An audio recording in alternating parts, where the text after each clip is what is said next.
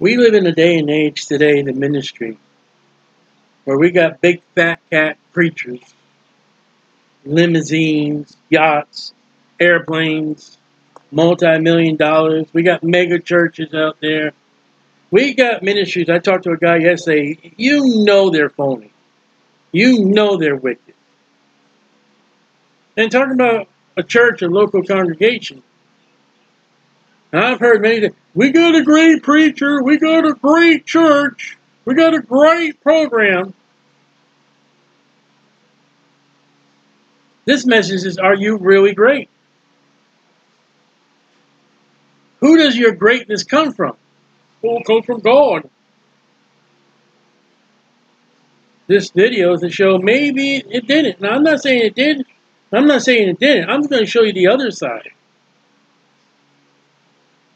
Because there are churches out there, they're involved in paganism, Easter and Christmas.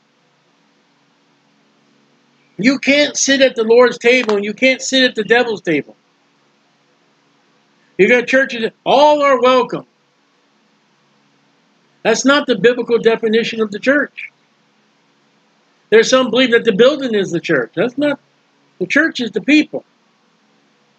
I've been in a church where, if you take care of the grass, God will give you rewards. Chapter and verse, please. And the thing is, look how big we are. Yeah? The White House is big. The Vatican's big. What's the difference? The Grand Canyon's big. The greatness is that's the judge. God's blessing us. That's what they thought in the Old Testament.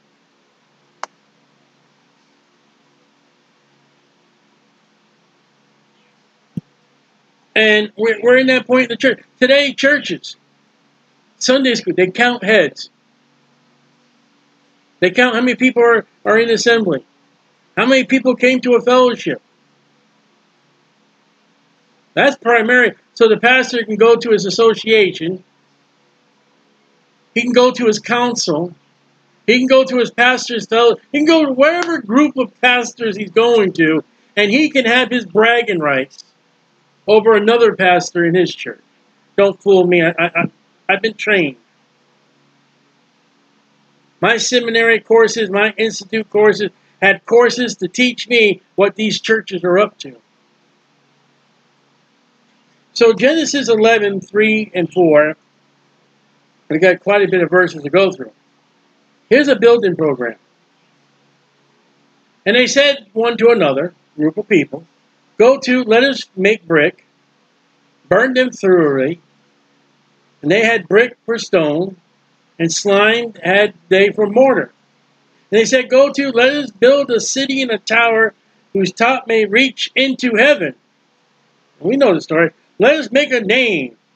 We're the Baptist church. We're the Congregational church. We're the Catholic church. We're the non-denominational church. Look at our steeple. And the pastor told me, our steeple will point your way to the church. One of my ministries, I sit outside of a church once a week and hold a gospel sign, and sometimes I preach on the street. I've talked to several people. And I point to the church, and they turn around. Oh, I didn't know there was a church here. Wow. You're doing a good job. Inside, we're great. We're going to great. And the people don't even know who you are. Your steeple didn't point to nothing. At least we'd be scattered upon the face of the whole earth. So here's a building program. We're going to get to heaven. We're going to reach God. We got the building materials. We got the people. We got the labor. We got the cash or whatever they use. Just like a church building program. Some churches after the building program, when they build that church, they fail. They close up. They foreclose or default on their mortgage. They get a church split. That's what happened here. The Lord came down to see the city. Remember, take a look. God was not in this building. And God dispersed the people. We know the story. God may have a church split. Oh, we lost people, we lost money, we lost funds. You may have a building program without God, and God comes down. You know what? I'll split you. You read John 6:66, church split with Jesus. Many of his disciples turned away and went another direction from him. So don't say, okay, we built the church building, we got the cafe, we got the coffee, we got, I went to one church, and the pastor is boring as anything. I walked into his new church before we left Connecticut, come to Florida, and it was like a mausoleum. Marble, and if you go over there, they'll take your coffee order, and you can sit over here to after Sunday school. In other words, you don't have to go to Sunday school. You can have a cup of coffee. There are church building programs, past, present, and future. God's not in it. But you got the building materials, you got the money, you got the wood, you got the labor, and you say, God blessed us.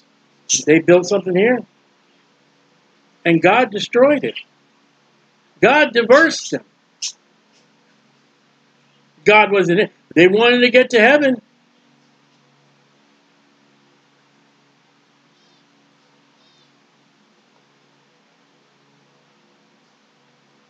Just because the church has a building program does not mean God's in it. He may not. Daniel chapter 4, verse 30.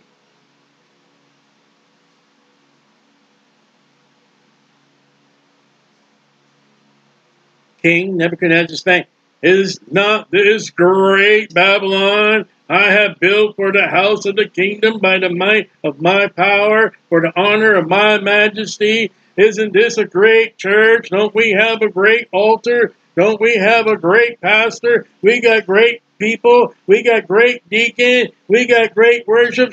Oh, Lord God, come into your house and bless our house.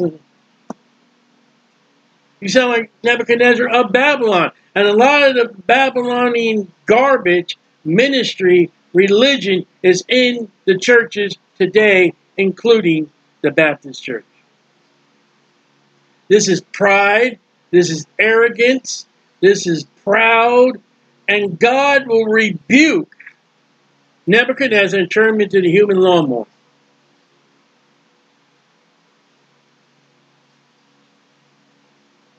I meant in many churches, there's pride.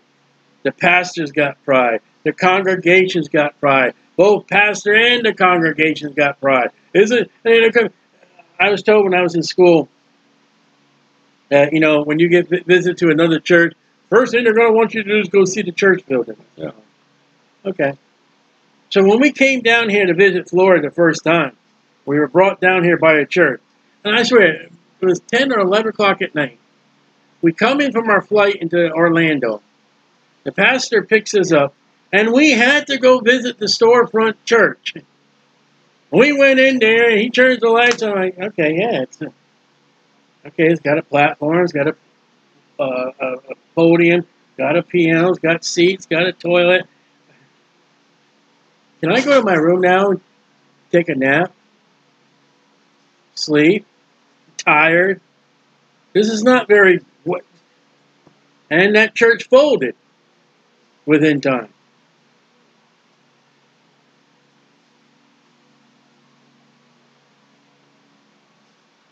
Move on to chapter 5. Now watch this. Now this is the great Babylonian Empire. Belshazzar, while he tasted wine, commanded to bring the gold and silver vessels of his father Nebuchadnezzar, had taken out of the temple, which was in Jerusalem, that the kings, the princes, his wives, concubines might drink there. There's a whole congregation. They're meeting together, and they brought the golden vessels that were taken out of the temple, the house of God. And they drank wine, verse 4, and praised the gods of gold, silver, brass, iron, wood, and stuff. So, we got the items of God. We got an altar table. We got an altar. We got a podium. We got a hymnal. Some churches don't have a hymnal. Some churches don't have a podium. I can tell you right now, a church, a Baptist church, pastor doesn't even bring his Bible. Doesn't even wear a suit. But we got the items of God. See how godly we are? We got a steeple. We got a cross. Come down here.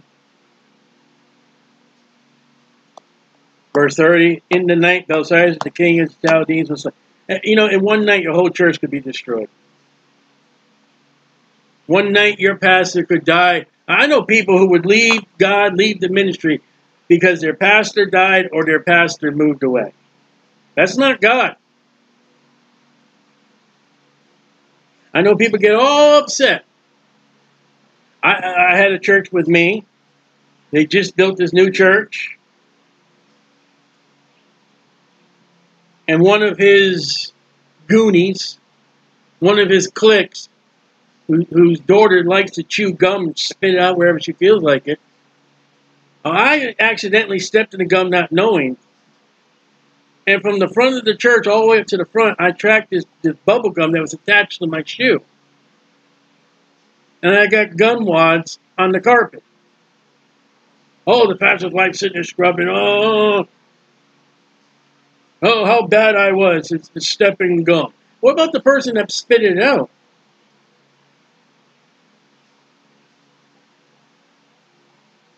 There are people who get in fights because of the color of the carpet. There are people who play the piano and get in fights in church because they didn't get to play the piano that week. We got great. God wasn't in Babylon. God destroyed Babylon. God wasn't in Babel. He came down and dispersed Babel. Matthew 26.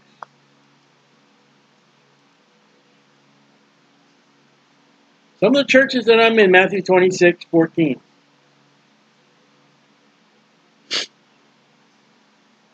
God's working. No, not with the things you do. I know one church, they got a deacon. He doesn't have any children, has never had any children. You didn't read the qualifications of the deacon. He must be the husband of one wife and have his children, I forget what the verse is, in 2 Timothy, in order and subjection. The Southern Baptist Church is moving to, they got ordained women. Purpose-driven life, or whatever that guy's name. His church is ordained women, and he's in the Southern Baptist. They got pastors and people in the ministry involved in sexual crimes. It's just sleeping under. Oh, we're sorry, we got caught.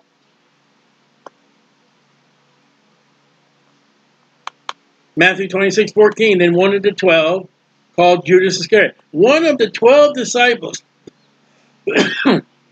of Jesus Christ, went unto the chief priests, the enemies of Jesus Christ, and said unto him, what will you give me? I will deliver him unto you, Jesus. And they coveted with him 30 pieces of silver. Judas was given 30 pieces of silver by the enemies of God, the enemies of Jesus. You know, the money that goes in your offering plate may not be of God. It may be of the devil. Somebody goes out and you know, gambles, whatever form of gambling, and they put the money from their gambling. You're not to gamble. I had a church,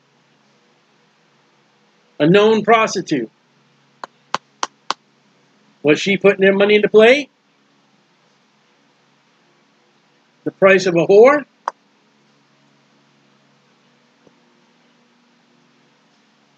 Hey, may not be talking about your church. Amen. But the money that goes into your plate may not all be of God.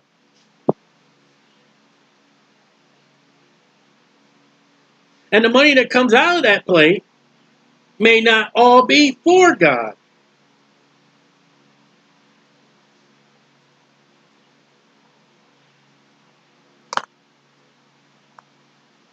Revelation 3:17. This is the Laodicean church age. Because that says, I'm rich. That's what the churches say. We're rich, we're great. Look at how wonderful we increase with good. Oh, look at the baptistry. Look at the altar. Look at the pulpit. Look at all the seats. Look at the hymnal book. Look at all the congregation. Look at all the deacons we have. Look, we got a pastor. We got an associate pastor. We got an associate to the associate pastor. We got an associate to the associate to the associate pastor. Oh, we got the worship team. We got directors. We got classmates. We got everything. Look how great we are. And have need of nothing. We're a great, wonderful church. This is what God, Jesus Christ, says. And knowest not that thou art wretched. A lot of your churches today are wretched, though they won't admit it. Miserable. You don't know what that great, wonderful pastor is in his private life. That guy may be taking medication, prescription medication, or non-prescription medication, because his life is just so deceiving everybody. He's just unhappy. You don't know, do you? You're poor. Well, you know, yeah, but you're not having a heavenly bank account. It's not the bank account that goes in the earth. It's the bank account that goes into heaven, gold, silver, precious stone. We'll look in a minute. You're blind. You don't even know you're sinning. You don't even know God's not there. And naked. You're naked. You're wretched, miserable, poor, blind, and naked. That's written to the Laodicean church age, this present church age now. Look at here. Verse 20, I stand at the door and knock. This is the only place in the Bible where the church is described as a building. Other places the church is described as people. If any man hear my voice and open the door, I will come into him. Why does Jesus say, I will come in? Because he's not in the church. There are churches today, including Baptist churches. Jesus Christ is not inside that church. You may think he is. But you got to be forewarned, because Paul tells us that there's another Jesus. There's another gospel. And there's another spirit. You may have another Jesus in your church thinking it is Jesus. You may have another gospel. What's another gospel? Oh, come to church. Will you come to church? You come to church. Come to church Sunday. Come to church Easter. Come to church Christmas. Will you come to my church? No, the gospel is that we're told to go in the world and preach the gospel that Jesus Christ suffered and died according to the scriptures, was buried, and arose again the third day according to the scriptures. That is what we're to preach. Nowhere do you find the scriptures, come to church, all are welcome. And they come to church. 1, 2, 3, 4, 5, 6. We had 6 in our church. How many did you have?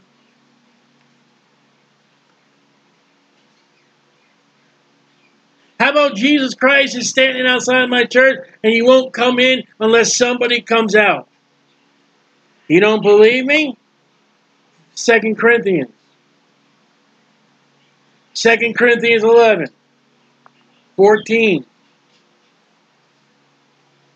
And no marvel. Don't you marvel over this.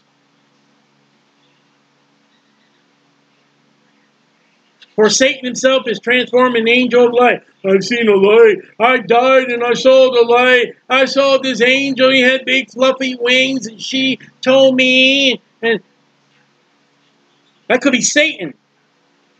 Because the angels in the Bible are males. They don't have wings.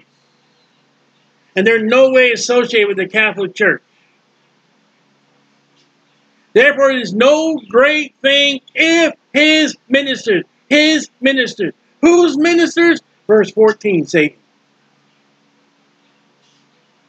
Also be transformed as ministers of righteousness. They look right. They talk right. They act right. But they are ministers. They are pastors. They are Sunday school teachers of Satan. And you may have one or two or many in your church. Don't you think because every pastor is going to heaven, every Sunday school teacher is going to heaven? Don't you dare think that. I can think of some Sunday school teachers right now, very questionable. I can think of some pastors, very questionable. But you need to realize that there are men out there, they're not of God, they're of Satan. Like that money may not be of God, may be of the devil. That building program may be of the world and not God. And the first great step to know about my church, and we're so proud and so arrogant.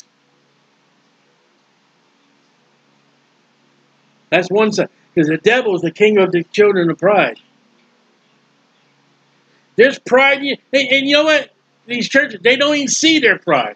They don't even know they're proud. Because they're so arrogant. They've so been deceived.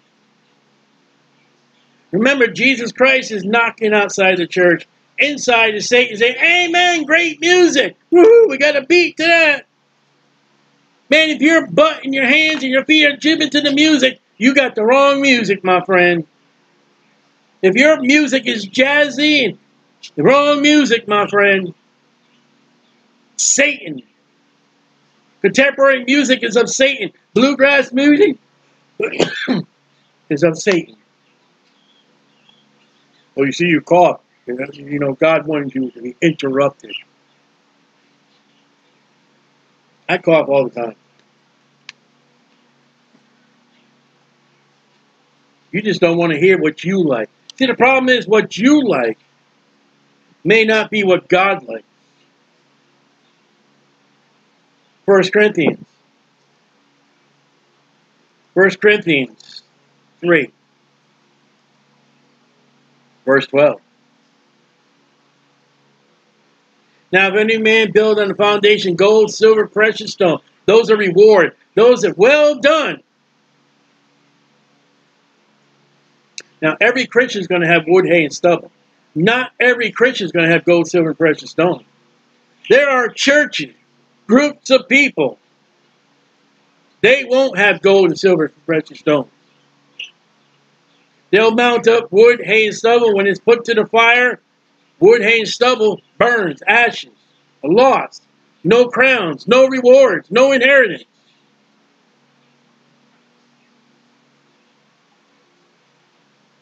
What is you in your church? We're all going to have wood, hay, and stubble. But is there any gold, silver, and precious stone in your church? You better get down on your knees. You better seek God and get God and find out it's God. Make sure you try that spirit. Then make sure it's God. And one thing, if your church has got Easter, it's got paganism. It allows the sodomites in. It's got a woman pastor. That's wrong. That's not God. He's outside the door. If your pastor and your church is full of pride and they're proud, that's not God. Satan's there. He's outside the door. Jesus is outside the door.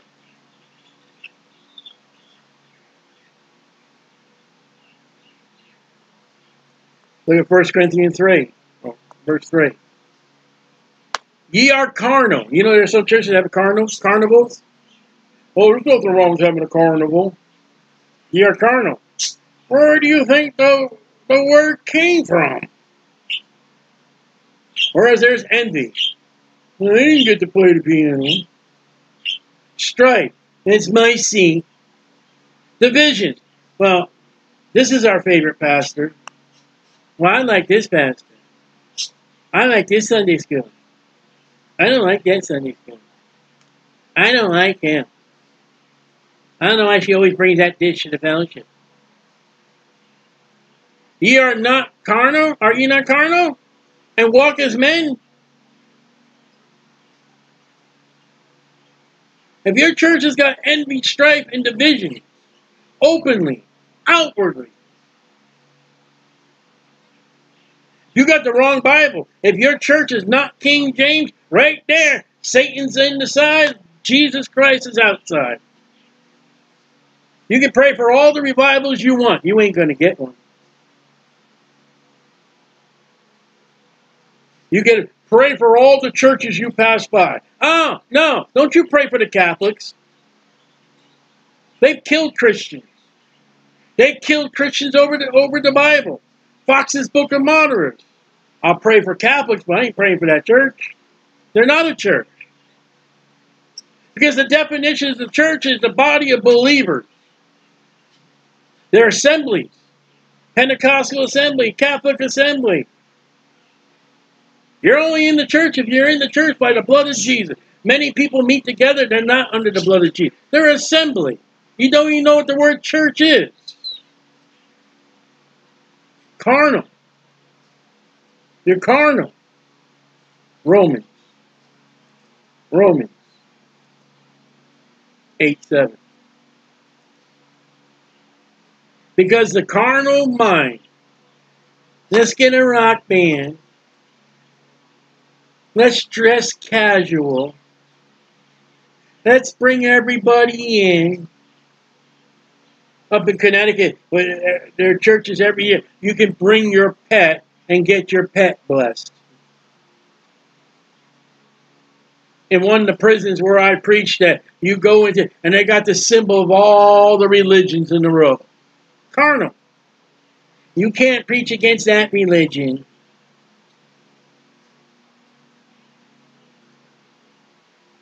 I can't believe you stand out there in the street and you preach. You're turning people away.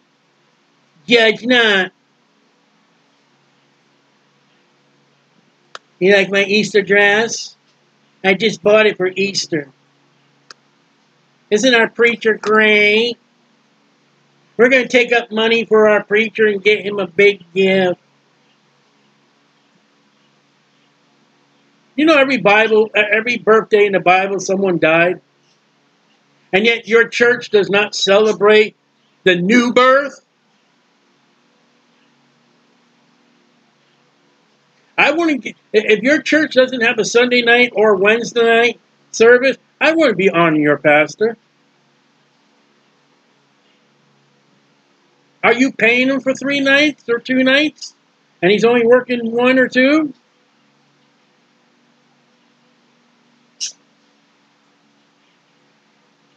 The carnal minded is death. Well, that's the wages of sin is death. Verse 6. But the spiritual mind is life and peace. You can be carnal and not be spiritual. But you can be carnal and act and pretend to be spiritual. That's a pretender. That's a deceiver. That's Satan. Because the carnal mind is enmity, hatred, war against God. So they, verse 8, that are in the flesh cannot please God. Does your music in your church make you tap your foot, beat your hand, snap your finger, cut your feet? Oh, that's flesh. That does not please God.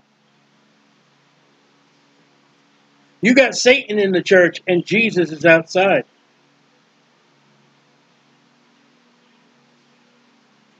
You can have events in a building called a church.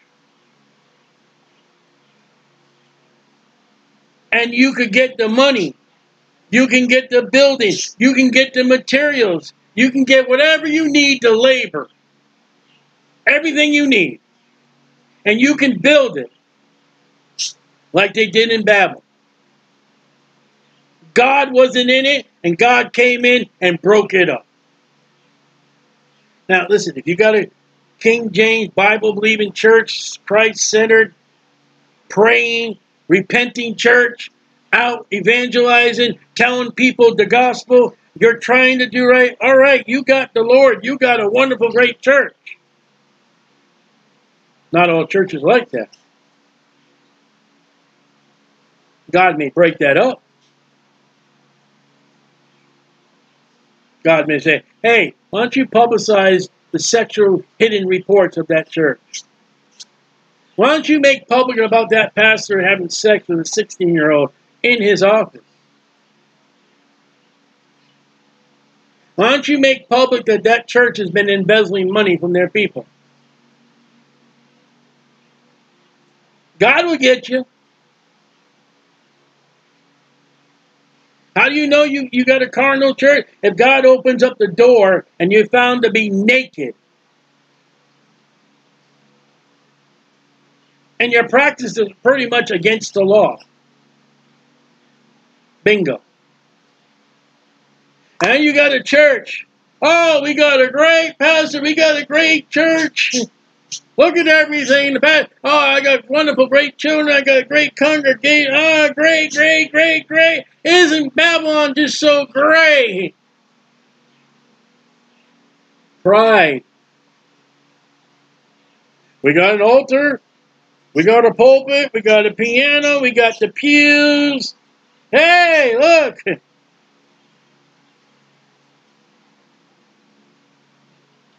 COVID-19, the rapture may destroy your work overnight. Listen, at the judgment seat of Christ, we'll know, Pastor, who and what you are. We'll know, Stiley, at the judgment seat of Christ, who and what you are. Christian, we will know who you are at the judgment seat of Christ. At the rapture, we'll know if you're saved or not. We'll know everything about Christianity and the Christian at the rapture and the judgment seat of Christ. Not all pastors are going to show up at the judgment seat of Christ. They'll be at the great white judgment. Not all people go to church are going to be at the judgment seat of Christ. They'll be at the great white throne. That money that goes in that offering plate may be filthy. It may be vile. And they make those that know that money is filthy and vile, they just may look the other way because, you know, we need the money. Who cares where it came from?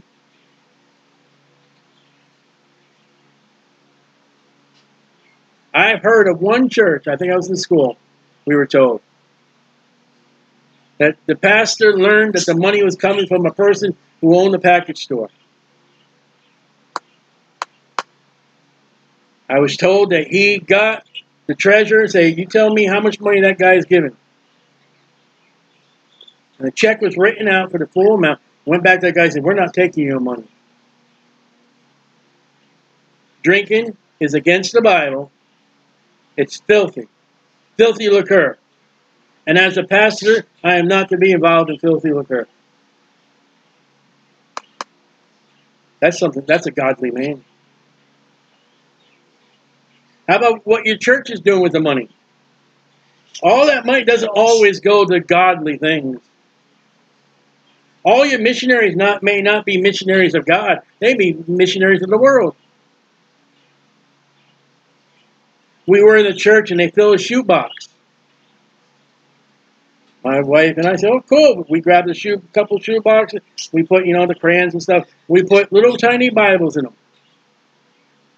And we were rebuked. You can't put that in there. You can't put those gospel tracts in there. Why not?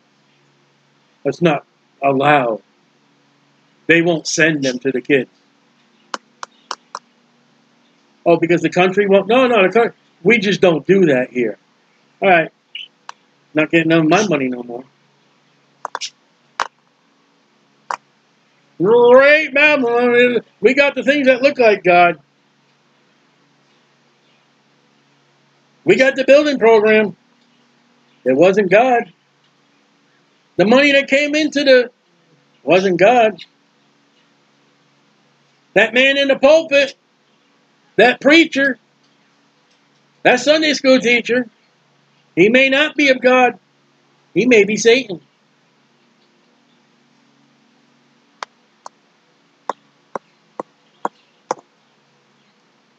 Something to think about. You're taking for granted. Our church is going to have a carnival. We're going to have VBS.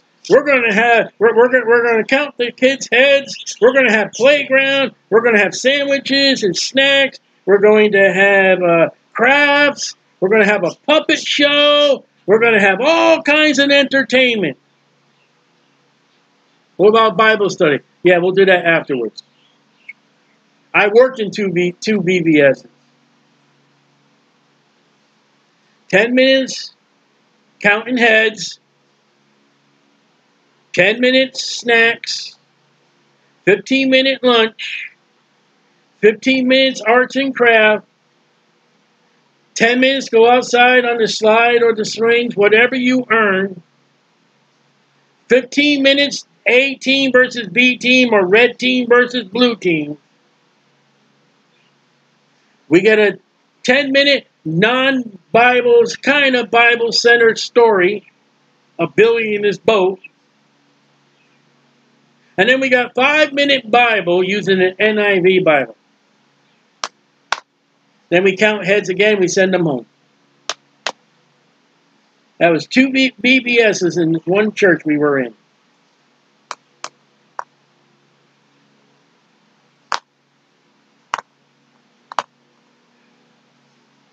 You better ask God, my church, Lord, where does it stand? Lord, where do I stand as a Christian? Am I even a Christian? Lord, at the point of my life right now, will I hear, well done? Lord, is my pastor correct? Is he of you? Our missionaries, are they of you? Our Sunday school teacher, is he of you? Lord, why are they using a New King James? Why are they using an ASV? Why are we not King James? Why is the language of our pastor strange and weird in the Greek, in the Hebrew, a better rendering? It doesn't match my King James Bible. What is going on? Why does our music make me want to dance? What's going on? Why are the lights flickering different colors? Why do I get a headache listening to the worship leader? Why do we not have a team of people going out trying to tell people about Jesus? Where's the track rack? Where's the Sunday evening service? Where's the Wednesday evening service?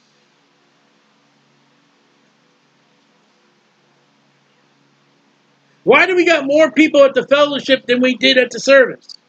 That's another thing. I've always known, my wife Lisa knows that.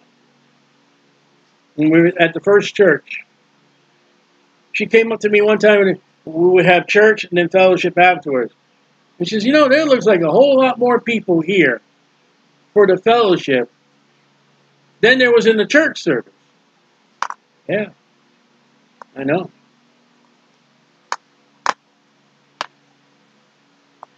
So the idea comes to the thing is, I'm not saying all churches are bad, but I'm not saying all churches are good.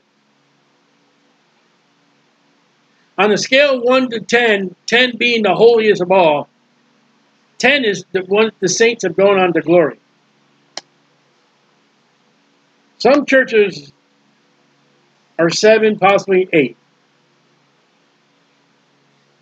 Some are a 3 or 4. Some churches don't even make the scale. And I'm talking about Baptist churches. Never mind the Catholic. Never mind the Presbyterian. There are Baptist churches. I call them Baptist Catholic. There are Catholic church traditions with a Baptist foundation, with a bunch of goats and some sheep that are starving to death.